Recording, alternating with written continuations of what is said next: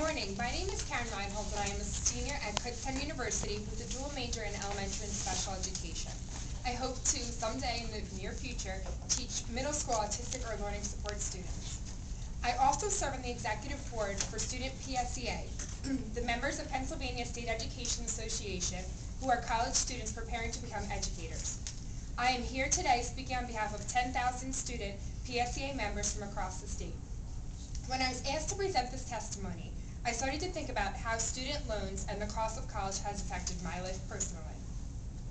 I have been fortunate enough to have two parents that are able to fully support my brother and I and our dreams of going to college.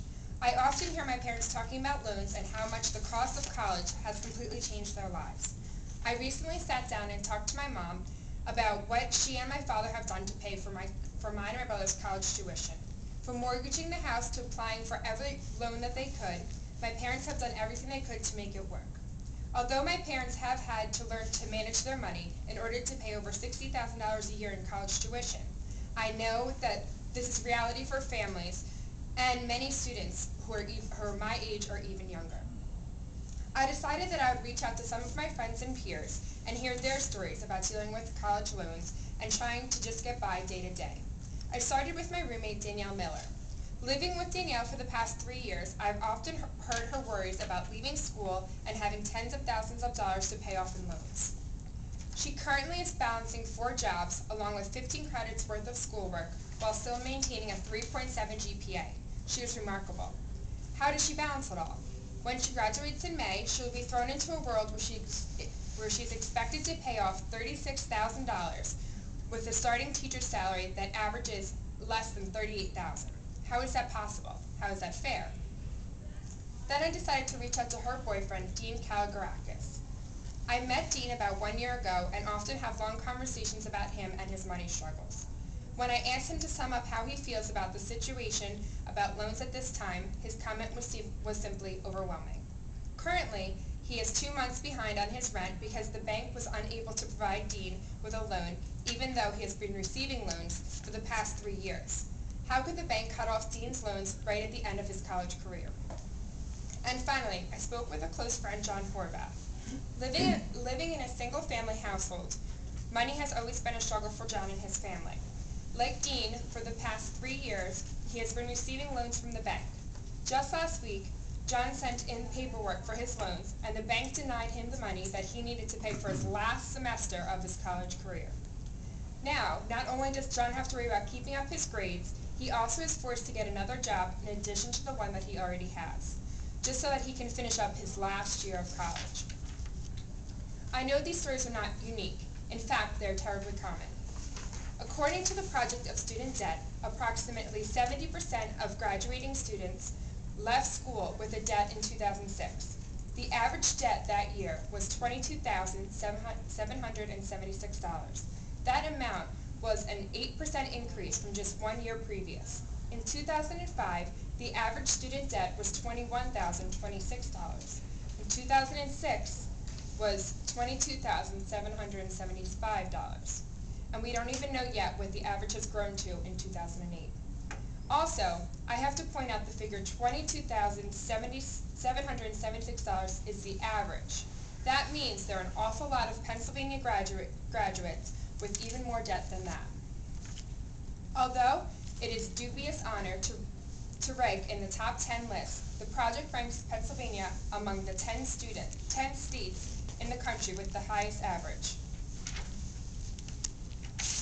When I was doing my research to present this testimony, I was very sad to see that some of the highest college debt loans are being carried by those who can least afford to pay it back. Did you know that students graduating from Lincoln University, a public university in eastern Pennsylvania, in 2006 carried away an average debt burden of $28,858? That is over $6,000 more than the state average. Lincoln University is a historically black university that serves large numbers of low-income students with limited resources for financial aid. So these Lincoln students are going to have to get some pretty high-paying jobs right away in order to pay back these enormous debts. I can tell you that those Lincoln students who want to become teachers aren't going to be earning those magnificent salaries if they stay in education. Because in part of the state, the average starting teacher salary is below $38,000. It just doesn't seem fair. This sounds like lots of numbers, but I hope that by talking about my own situations and my friends' situations, you can see the faces of Pennsylvania's young adults who are starting out their professional lives carrying a burden of debt that I believe was unheard of for prior generations of college graduates. This is particularly painful in light of the fact that today having a college education is more necessary than ever before in obtaining a job. I can't even begin to tell you how to fix this problem. I can only tell you that what the problem is, and ask you to please do something for the future graduates. It's too late for me, as I am graduating in May with all my debt already incurred. If you can craft a solution, please make sure that it increases need-based grant aid, lowers interest rates on student loans so that they are more affordable, allow for refinancing of existing loans at the lower interest rates, and expands loan forgiveness programs for those entering critical public service careers, such as teaching. If you can manage to achieve these 4 changes, I believe you'll be helping Pennsylvania's college students tremendously. I'm sure all of the other witnesses who will be testifying before you will also have these ideas.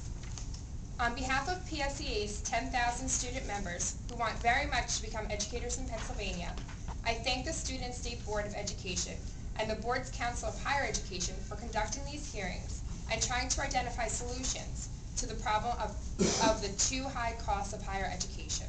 I am proud that Pennsylvania policymakers are trying to make sure that higher education is a path to success, not a road trip, not a road to permanent debt.